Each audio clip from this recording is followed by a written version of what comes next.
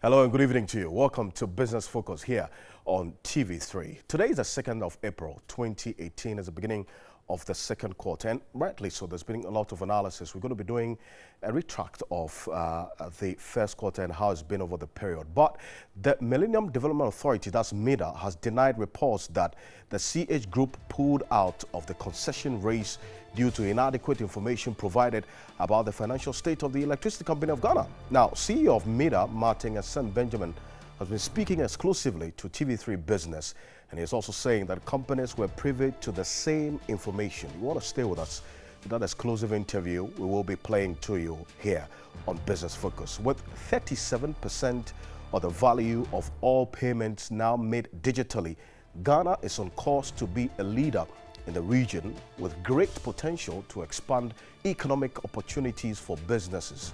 But tech expert and Vice President of Comscop, Femi Oshiga, is admonishing government to put in place the right infrastructure to support the digital agenda. We'll be talking about that tonight here on Business Focus as we continue to highlight the works of young Ghanaian startups in our Mover segment, as always, on Business Focus. Today, our searchlight fell on Sefako, that's Esther, founder, designer of Sefako Fabric Accessories. We're telling you more about that. Stay with us as we get into here a lot more. Plus, the Bank of Ghana said the yield on its weekly 91-day bill eased to 13.31% at an auction on Thursday compared to 13.36% at the last sale of March 23.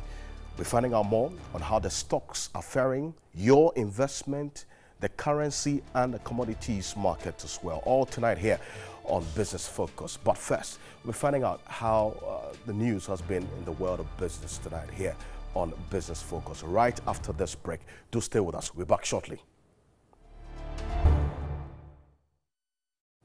Welcome back to Business Focus here on TV3. Now, feel free to join us with your thoughts as we go on tonight. But the Millennium Development Authority, that's MIDA, has handed over 12 pickup vehicles valued at $477,000 to the Electricity Company of Ghana.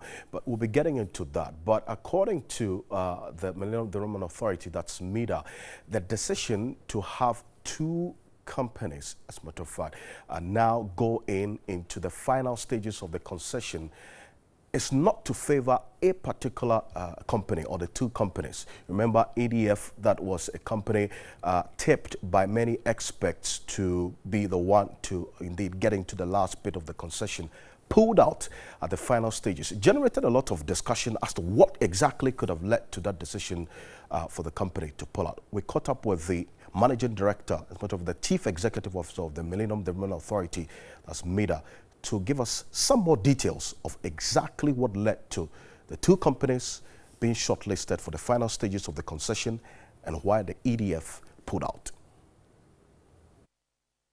This is Business Focus. My name is Grace Hamwasari.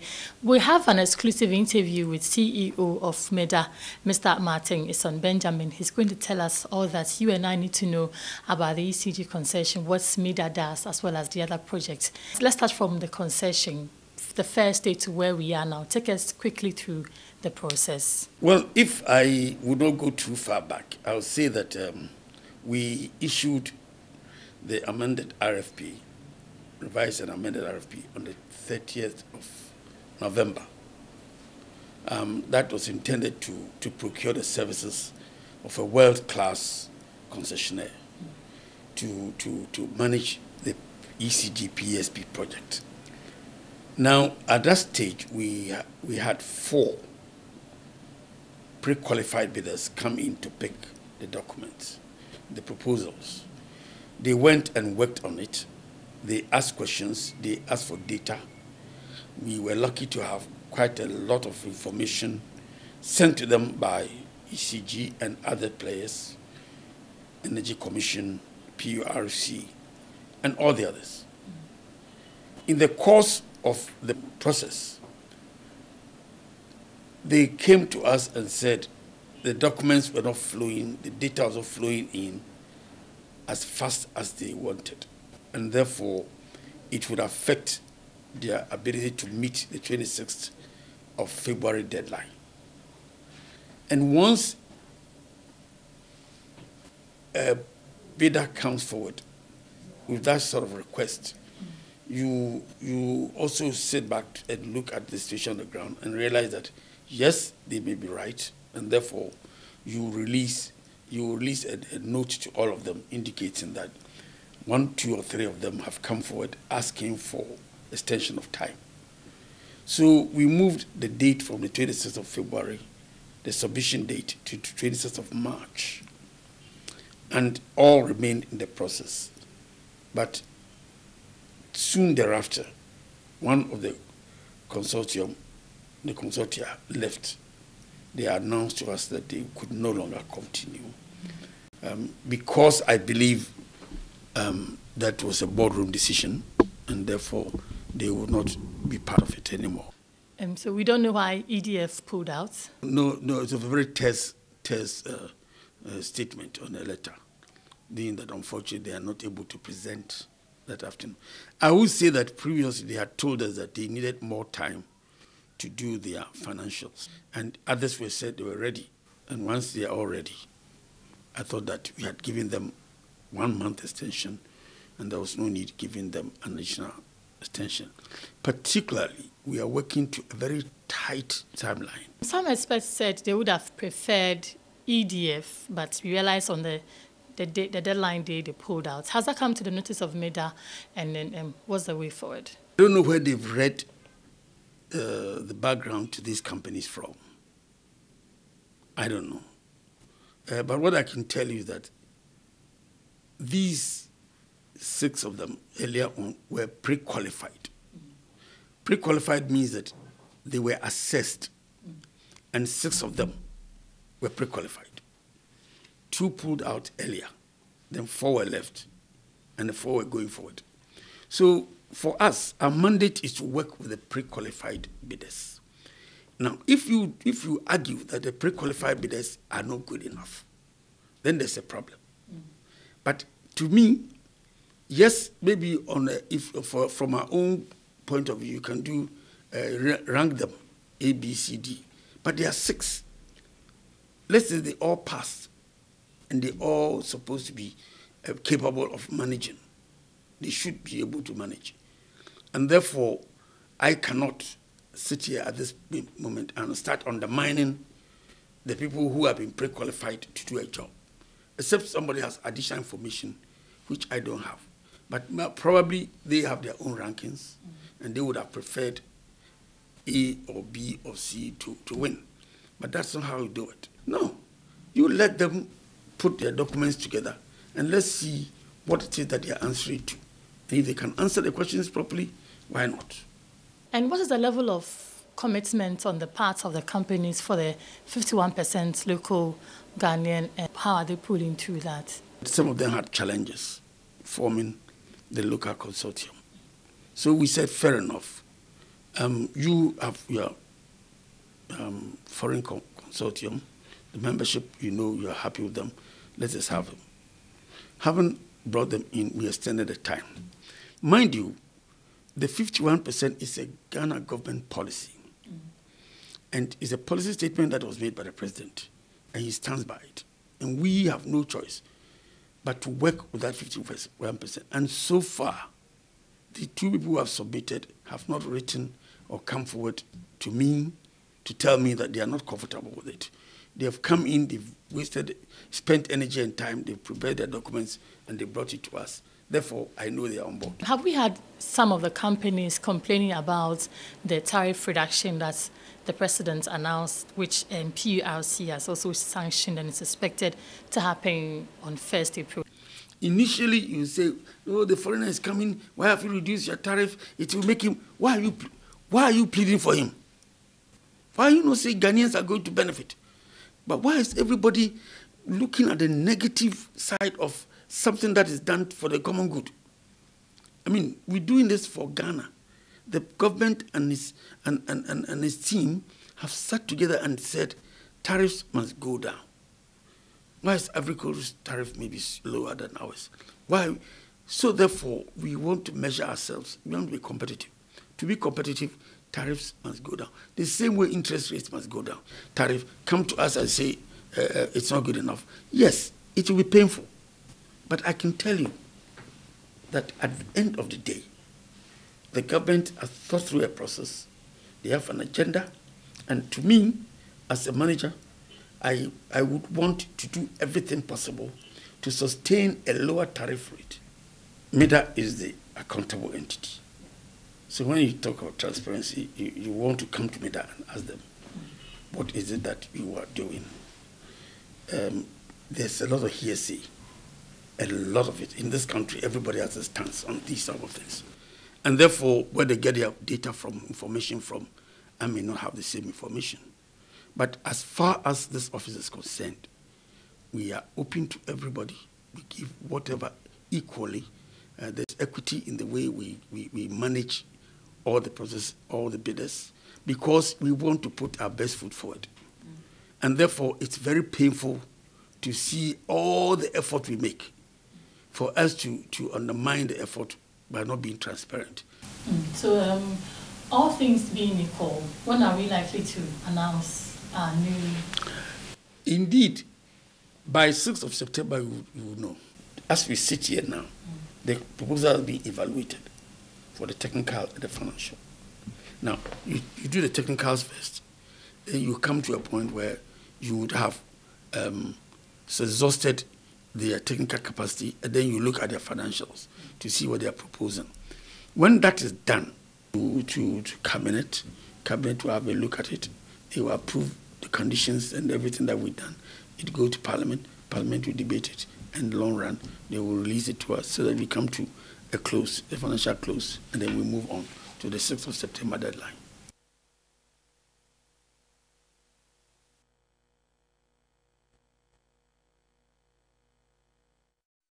So that's the response that the Millennium Development Authority is giving, denying reports that the CH Group pulled out of the concession race due to inadequate information provided about the financial state of the Electricity Company of Ghana. Remember, 3 companies were expected to submit their proposals for the final bidding process of the concession. That's Manila Electric Company from Philippines, that's Meralco, CH Group Ghana, EDF, and then Veolia SA and BXC Company Ghana Limited, registered and operating in Ghana. But MEDA announced that 2 companies, that's BXC and Meralco, were the 2 companies that met the deadline for the submission of the proposal for the concession. Now, that development generated a lot of discussion as to what exactly could have been the case. You've heard from the MEDA CEO what the situation is and what led to this particular one. We're going to be getting some more reactions to this. Kojo Poku Nsafwa is an energy expert. He's going to be joining us very shortly via Skype. We'll have a conversation on this. Plus, the government's commitment to digitizing the Ghanaian economy and the benefits that is expected to reap in the next few years ahead of us. We'll be back shortly after this quick break here on Business Focus. To stay.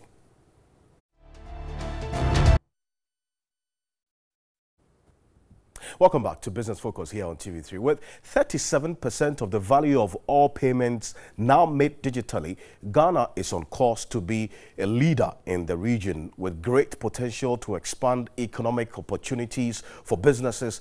And in September 2017, if you recall, the Finance Ministry and the UN-based Better Than Cash Alliance released a report documenting the country's progress in creating an economy where everyone can pay and get paid digitally instead of by cash, that's physical cash. Now, the data also predicts that if the government continues to make progress, savings could reach over 250 million Ghana cedis each year, which may result in more than 1 billion, thereabout, Ghana cedis by 2020. But according to tech expert and vice president of Comscope, Femi Oshiga, government must have the right infrastructure in place to support the digital agenda over a long-term period. Wireless technology has helped hugely. There are various studies that every X percentage of adoption in wireless adds to a percentage point of GDP to the countries. That's particularly a strong effect in Africa. We can see what mobile networks have done across the African continent, whether it be Nigeria or Ghana or Kenya or Zambia, Zimbabwe, Cote d'Ivoire, wherever it may be. Now, we've crossed the voice divide, largely. Yeah? We're trying to get to the data divide, and that data divide, that's the next challenge, because you have to carry so much traffic back to a central office, process it.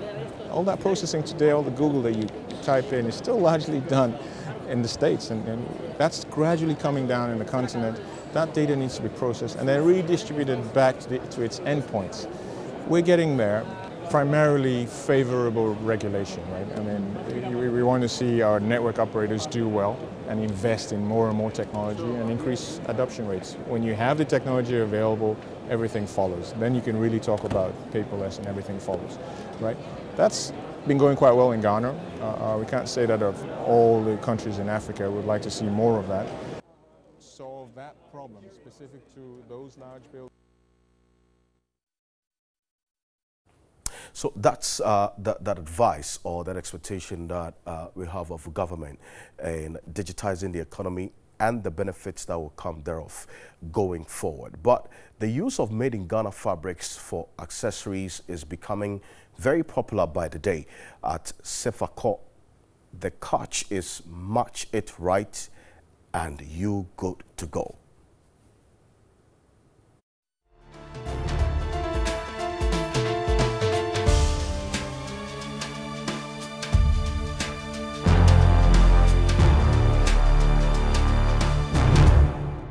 Well, it's a very good evening to you, and you're still watching Business Focus. This is the Mover segment, and my name is Nanekuya Mensah Brampa. Tonight, we're coming to you from Mango Down inside Dansoman with the CEO of Sefako, a lady who is into clothing, accessories, talking about anything African. Good evening, Sefako, and good to have you on Business Focus tonight. Thank you for having me today. Tell us, who is Sefako and why African print clothing accessories? Okay. Sefako is my name, and then my brand name is also Sefako. Well, I started this accessories right after doing my service. I started working in this recruitment company just a few months on the line. And I was looking for a better job, actually, because the pay wasn't too good. And a colleague entered the office with a simple African fabric. I like designs. I like creative stuff. From when I was little, I used to mold, I used to draw and sketch and all that. So I said to myself, okay, I could do this necklace. I could try with my mom's pieces. She's a seamstress, by the way. So I went home and I tried a simple necklace. I thought it was nice, so I just wore one to church, and people started asking me, where did you get it from? And I said, I made them myself. So then they started buying off my neck.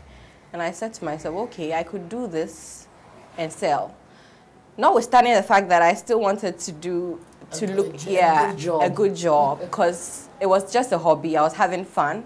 And anytime I come up with a new design, I'm like, oh, I'm excited. This is very beautiful. So yeah, as time went on, people were demanding. I couldn't work properly. So then I had to stop. And comparing it, honestly, this is better than what I was doing.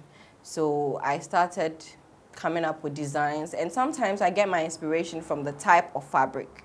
Okay. So I look at the fabric and I can cut out a pattern and then make something out of it. What goes into the choice of coming out with a fabric for a particular design? How do you select your fabrics for the designs? Okay, so when I started making these, I realized that it will go well with plain fabrics, like the chiffons and all that. So, and Ghanaians like catchy things. So then my choice of fabric is anything bright with more of red, yellow, blue, pink, especially these colors. For the dark colors, I barely use them because we are mostly in maybe plain black, plain white. Yeah, so, and depending on the person buying too, someone would be like, I want a necklace with a dominating blue, dominating yellow. So when I make a sample necklace for that person, the next time I buy extra yards to make other necklaces. And then that's how I Extra yards. Yeah. Within a month, how many yards do you buy to make these accessories? And let's see, which particular accessories do you focus on? Do you have any special plan coming out with the designs you come out with? I started initially with what you're wearing. I started with the Subura. In town, it's called the Subura, this one in particular. Okay. Yeah, so the inspiration came from the cuts. Like, when you take notes of this particular fabric, it has circular, small circles. So then the inspiration of this actually came from the design of the fabric. So I started using different colors of this Subura, and then I started going into other fabrics using if the fabric has nice patterns, then designs do come up. But as to where or how it comes up, I don't know. Maybe it's just from God. Divine, yes, it's divine. Okay, now let's go into the issue of cost. But I would want to begin from your startup capital. Someone who has just completed national service. How much are we looking at? What did you start with? Yeah, I started with just 10 cedis. 10 Ghana cedis? Yes. What did 10 you buy? cedis. Let's say the fabric, I just used a piece from my mom, so I didn't really buy that. But I had to buy this lockets. I went to town and then I asked of lockets for accessories. So then there are some that comes in 2 cedis, 5 cedis in the pack, and then this little beads. They are like crystals. Also for the design of the back. That's what I used. And then my mom also had this cords. I had to put something in. So I thought to myself, okay, what can I use? I used to use this rope for hanging stuff. It was really hard. Yeah. And I'm still using it anyway, but yeah. So I bought the lockets for the back, used the rope and also a fabric. How is the demand from your side? Honestly, the demand fluctuates, I should say. Sometimes you get just a call. Someone wants to buy in bulk and resell. Some people do order for 1 or 2. So initially, I used to wait for demands, but now every time I'm making more, right? So in case I post out there on my page or I advertise and someone wants it, at least I have 5 extra of a design. So then that's how I manage it. But going forward, I'm thinking of getting more people to train to be able to meet or catch up with demand. But then I don't wait for an order because you never know. Someone could just call you and say, okay, I need 20 items. I was coming to that because we're in a Ghana month. Yeah. I'm sure even after the month of March, demand might increase for you. How ready are you to meet these demands? Cash-wise and then resource-wise? I am ready. It only means I should stay late in the night. And if you're doing something for a long time also, you learn how to strategize, like easier ways of doing things. So if you used to, let's say, sew 1 cord into a fabric design, you can make it 10 at once. You know you would need extra hands. Yes, I know. I don't see anyone here with you. Are there plans or you have people you're already working with? Producing these things, sometimes my dad helps me, right? Especially if I have to meet demands. Because he's been with my mom for these years, he knows how to sew. So when I tell him what to do, like with these capes, sometimes he'll just take off the brown paper for me, and then with other necklace designs, he'll stuff them. When I show him what to do, he really helps me finish them. I do the finishing myself, but with the process, he does help me meet demands, and I'm really grateful. Right, so you're still watching the Mover segment right here on Business Focus, and we're celebrating Ghana. As part of our celebration, we are looking at truly African designs, and tonight we are focusing our attention on clothing accessories with Sefako. She's here with us telling us her story and how far she has come. But now, Sefako, I want to look at the challenges in this industry. One of the challenges meeting demands, actually. As I said earlier, I didn't used to do extra ones. I'll just wait for demand. But then someone could call you and say, I want 10. And you'll be like, I have 5 at the moment. So then you lose the other 5. And also, sometimes to get what you want, especially for me, I didn't learn these. It came naturally. So you can start something and the stitches don't go well. And you have to meet demand. So you'd have to undo and also find other ways to make it perfect. Yeah. So that's a challenge. And you also have to stay up late to get it perfectly done. Should I be an investor? I want to invest in your business. How much would you want from me?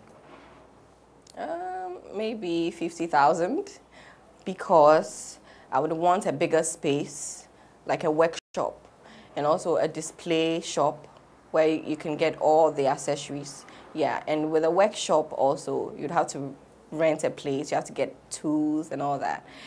So I would want that or more, yeah, for a start. So when I start training people, I can meet demands and be all over the place. How does it motivate you from where you're working from? And do you think 1 month is enough to celebrate Made in Ghana? I think for a start, it's a good initiative to have the Made in Ghana month, because we need to exhibit our culture through our African prints and all that. And with what I'm doing, I know there are fabrics for clothing, so then it will conflict if you have accessories also on. But for some people also in the office, they have dress codes, they wear plain attires, so then you can still have a touch of Made in Ghana items, like what I'm wearing.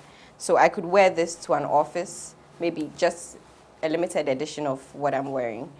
So it could always be, we can start from Fridays, and it could be an everyday thing also. Because we could have suits in fabrics, we could have pencil skirts in fabrics, we can have office wears in fabrics, and we could have even the plain materials in fabric with a touch of accessory. That's where I come in. So you can have a little earring, you can have a bangle made with African prints, you could have a simple necklace choker with an African, you can have a touch of it, you can have a shoe made with African prints. And the whites love it, so why not love it as a Ghanaian? Trust me, you've given me my dress code for the rest of the year. It's right here in my head. But let's look at you seated here. You started something good. There are other people out there who do some of these things as hobbies, but they're not motivated. What would you want to tell that person looking at you tonight?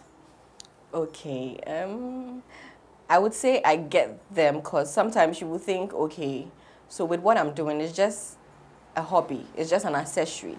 How often am I going to make money out of it? How often are people going to demand it?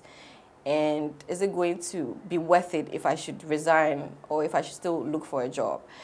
They also try to educate you on why it's important to be an entrepreneur, to do your own stuff and promote Made in Ghana. So I think with their help, yeah. Okay, so there's that one person looking at you tonight. He or she might have a hobby which could be a business but is not motivated enough. What would you want to tell that person watching you? First of all, I would like to ask you if you enjoy what you're doing and if you're passionate about what you're doing. I mean, no one can motivate you more than yourself.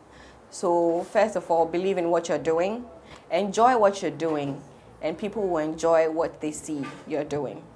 So believe in what you're doing, enjoy what you're doing, and people would enjoy. I stole that from Sefako Afiano, who is our mover for tonight.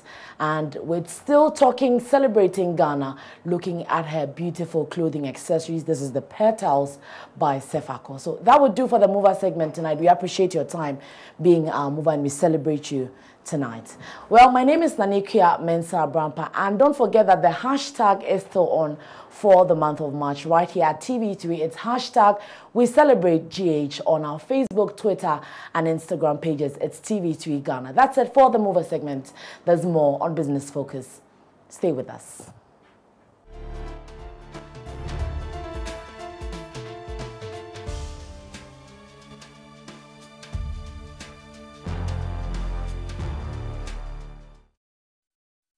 All right, so that's Nanekia Mensah Brampa with the Mover segment, and this particular segment is dedicated to celebrating young Ghanaian startups that are indeed doing a lot and employing and influencing society greatly. But just so you know, still live here on Business Focus here on TV3. Earlier, we spoke to the CEO of the Millennium Development Authority, that's MEDA, about some suggestions which could have really fueled exactly why EDF pulled out of this whole concession period when we knew that there were 3 companies that had been shortlisted for the final stages of the concession involving the Electricity Company of Ghana. I've been joined via Skype by Kojo Poku. He's an energy expert to help us do some more, have a conversation further on what the MEDA boss has been telling us. Kojo, thank you for your time this evening here on Skype. Now, according to the MEDA boss, the CA Group pulled out of the concession race because of their own, analysis of the situation, not because they did not have enough information about the financial state of ECG, as was earlier put out. Well, that issue has been a bit tricky. And good evening to your viewers. I'm hoping that we will get a bit more clarification going forward on this EDF issue, because EDF were one of the strong companies. When we started this process, we had 5 companies. Yeah. We had Engine, EDF, and then the 3, Tata, BXC, and then the Manila Group. And along the line, when the new government came in and introduced a 51% government holding, Engine now dropped off. And along the line, I think Tata also came off. So we're left with EDF. And of the BXC, Manila, and the EDF seemed to be the more should I say, well-known company that was involved in this process.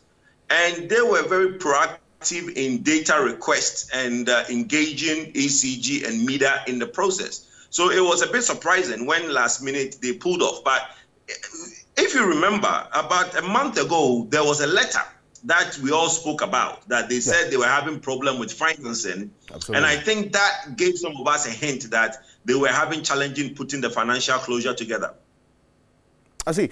But with this particular response by the MEDA boss, would you say that it should put matters to rest? And let's focus on these 2 companies that have now finally been shortlisted, BXC, Meralco. So we're able to test the competence of the 2 in bringing the needed turnaround that ECG needs. And then it means all the... Well, one will say that if you have 5 companies that were shortlisted, competent. So now that we only have 2 out of the 5 companies that have already meet the deadline, so to say, we should go ahead with the process. But it depends the comfort level of MEDA in terms of Manila and BXC, how they would now meet all the criteria that we have. Because it's a very stiff criteria which has been put in place. And it will be interesting time to see if Manila and BXC meet those criteria. Well, according to the MEDA board, in his own words, these 2 companies have the competence needed to bring the turnaround that ECG is expected to have. Well, my personal opinion is different from the opinion of MEDA when they do the assessment.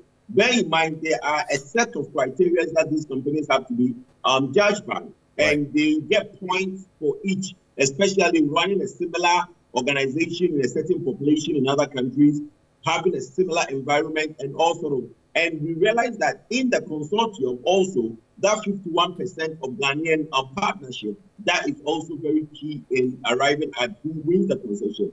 Those things, in my opinion, I don't think those 2 companies are there yet. But that's my personal opinion. We will have to see what happens when the review is done. Well, we went to see exactly what happens. I am worried that EDF pulled out. Come again? Could you say you're worried about what exactly? I am worried that EDF pulled out because it basically doesn't give some of us a bit of comfort in what's going on. What's the discomfort exactly about EDF not being involved? Well, you realize that if you have the companies that pulled out, let's look at the companies that have pulled out. The companies that have pulled out are Angel, EDF, and Tata. Yes. These are well-known companies around the world that their operation can be verified by going to certain countries. These are the companies that have pulled out. Manila and BXC. BXC is made up of a Chinese consortium. Okay, and this Chinese consortium, a part of the consortium, have done something in China. Manila, a part of the consortium, have done something in Philippines. So what I'm saying is that the reason some of us are not comfortable with the process as it is that when you have certain well-known companies part of a process and they jump off at this stage, it gives you worry. But like I said, that's my personal opinion. Let's see what MEDA comes up with. Okay, Kojo, let's see what MEDA comes up with. Yesterday, the reduction in tariffs as announced took effect. Now, residential customers who are watching us now are expecting the 15% to reflect. Now, the question I asked one of the security men just walked up to me, asked me is, look, how do I track how much the 15% is having on my pocket? So if I go on to buy a prepaid credit, how am I able to track the 15% reduction in the tariffs? Well, you know, coming forward, after the 15th of last month, there was a reckoner. This paper that ECG has posted on their website, and you can get a copy of that from ECG's offices all around the country. The reckoner helps you and I calculate how we use our electricity. It tells you clearly what the 15% reduction is in the energy charge, not the taxes. So that is where there's been a lot of confusion in people saying that, oh, what you end up with is not the actual 17.5%. Absolutely. But what has been reduced is the energy charge. So where you have maybe 30 cents or 30 pesos per kilowatt hour would have been reduced. So those that have the old reckoner can compare it with the new reckoner that's on the ECG website, and they will clearly see that the energy charge is less by 17.5%. Now, depending on your usage, if you go to your meter and you see your kilowatt hour readings, you compute that, you multiply that by the amount you're supposed to pay. Okay. Then if you know how to add on the taxes, it will give you an idea of what you use. But clearly, if you are buying 100 cedis every 2 weeks, from today, you should clearly, that 100 cedis should last you for maybe a few days more than the 2 weeks that it lasts you. If that doesn't happen, I suggest you go to the ECG customer service. Fantastic. Kojo, thank you for your thoughts, as always, for joining us here on Business Focus. Kojo Poku is an energy expert joining us with his thoughts. So that's the advice to you. If you're buying 50 cedis and it lasts for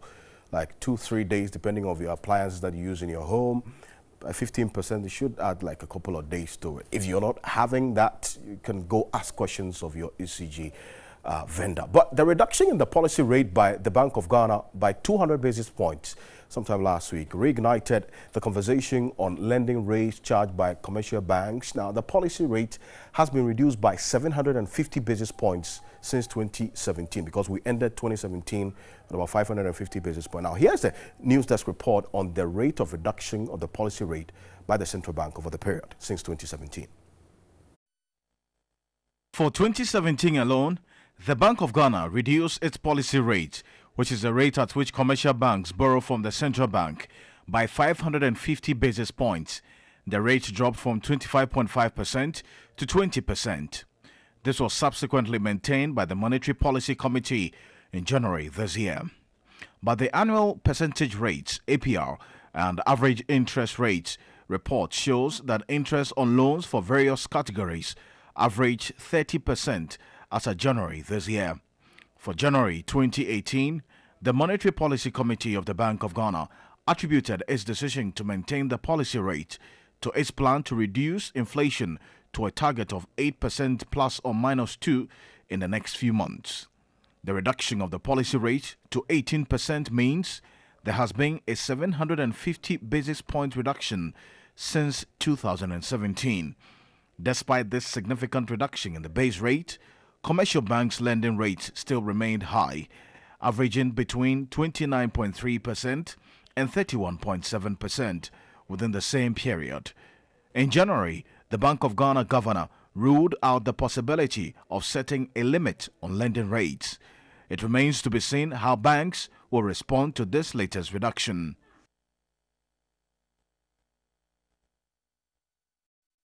So that's the news desk report on the policy rate. We're going to have a discussion on that very shortly, but let's remind ourselves of the macroeconomic indicators as captured in the 2018 budget as we end the first quarter. So you're going to see on your screens very shortly the overall GDP growth rate's about 6.8%. non-oil GDP growth rate of 5.4%, end period inflation rate of 8.9%, average inflation rate of 9.8%, and fiscal deficit of 4.5% of GDP. That's just a bit of a reminder for you. These figures will not make much of an impact if you do not understand. But fiscal deficit of 4.5% of GDP, and you have a primary balance surplus of 1.6% of GDP. So that's clearly what the 2018 budget captured. We'll keep reminding you of these macroeconomic indicators so that we're all on the same page in doing the tracking. Edinam Nyatepe is with First Bank. She joins us in studio. I'll have a discussion on these and more. Edinam, thank you so much for your time. Good evening to you. Hello, Alfred. Good evening. Happy Easter. Happy Easter to you too. Grateful. I hope the city is smiling. Yes, it's really smiling. The news today is better than weeks earlier when I would come in and say that the CD on the interbank level, the CD had depreciated marginally. But on the interbank level, we are currently seeing some appreciation against the dollar. Yes, so from the marginal depreciation we're seeing weeks earlier, it's actually now some marginal appreciation by about 0.26%. So we're continuing to see the dollar weaken, and this has been due to the fears of the trade wars between the US and China. Yes, so this is dampening expectations on the economy. The major risk against the dollar, against the CD, like I said weeks earlier, was a rise in the Fed rates, and this happened, but still investor confidence against the dollar is still dampened. So we are still seeing the CD come out strongly because of the weakness of the dollar. I see. It's always been the case. So are we supposed to be excited about this because we're only gaining or able to have the CD gain strength because of the weakness of the dollar, not necessarily because the CD is doing too well? Yes. Right now, what we can do is to enjoy it as it lasts. Yes, because really for our inflation, the major risk is the dollar. So we're expecting to see inflation trend downward supported by the weakness in the dollar. So for as long as it lasts, we can continue to enjoy it. Against the euro and the pound, we are seeing the CD depreciate more rapidly. The depreciation we're seeing is about about 3% against the CD, yes. So the dollar, we can enjoy it as it lasts, as long as the dollar continues enjoy to it while it lasts. It reminds me of a particular food. But hey, we started with this news desk report of 750 basis point reduction in the policy rate by the central bank, but there hasn't been a corresponding reduction in interest rates by commercial banks. Now, are you expecting any drastic or significant reduction in interest rates, considering the 200 basis point reduction as announced by the central bank sometime last week? I don't expect to see any drastic reduction because we are currently seeing banks tighten their lending stance towards private investors, and this has been due to the high non-performing loans on their books. So we are seeing banks tend more towards government treasuries. When you look at the financial results, you realize that some banks reduced their lending by as much as 100% and shifted to government treasuries because of the quality of their assets on the books. So really, I do not expect, because to induce them to do the lending, they would want to charge some high rates just for some hedging. Yes. So I do not expect some drastic, because we saw 550 basis points and that did not yield much. So 200 basis points, I do not expect to see anything drastic. Nothing drastic. Nothing as drastic. Against we what might see something marginal, but I've had people really bring significant. up the explanation that look, what the central bank can do is not necessarily to force commercial banks to reduce interest rates, as happened, I think, in Kenya. There was a backlash to that effect, but the Bank of Ghana ruled out any limit to interest rates. And I understand there's some calculation here that goes into the calculation of the interest rates, and really the MPR does not really affect it significantly. So there must be a review of that formula which the banks have been using, and maybe we can see that.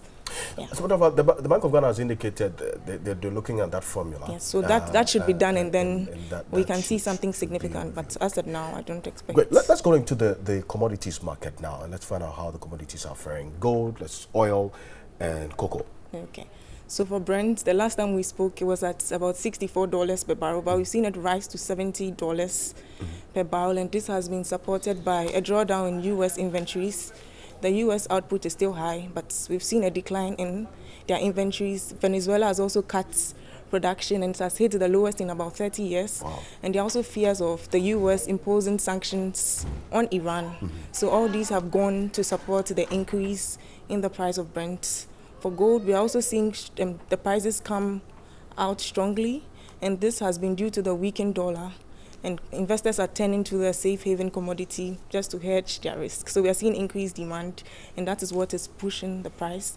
And for cocoa, the prices are also still very high because of increased demand, and also the forecasts for output has been, there was a downward revision of the output forecast by the two largest producers, Cote d'Ivoire and Ghana. So that has also supported the decline in prices we have seen. The rise in prices we have seen in the last couple of weeks. Over the period. Yeah. See, let's end with the stocks now, and let's start with the major stocks that made some gains over the period of analysis, and how you predict some stocks will fare in the coming week. Okay, so we've seen some recovery. For a number of weeks we saw a downtrend, but we are seeing an uptrend now, and one of the stocks that's accounted for the downtrend was Ghana Commercial Bank. It peaked at about 7 cedis, but we saw some sell-offs which pushed the price down and pushed the index down. But now we've seen it make a lot of recovery. So the same stock that pushed the index down has also accounted for the rise we have seen. We've seen stocks like Goel, Total, and Cowbank, which reported very good earnings, also record some gains. Yeah, so that has pushed the index up. Year to date, we are seeing a return of 30%, 30.5% for the Ghana Stock Exchange Composite Index. For the Financial Stocks Composite Index, we are seeing is 2 percentage points higher, and it is coming at 32% as at Thursday when market closed. Adinam, thank you so much as always. Indeed, very grateful. Adinam Nyatepe is with First Bank, helping us analysis, just so you know how your investments are faring as well. You can go to bed with that. But I want to say thank you so much for spending your Easter Monday, some 60 minutes with us here on Business Focus. Stay with us. We're getting to News 360. My name is Alfredo Kanse. On behalf of the rest of the team, we're grateful. Do have a good evening.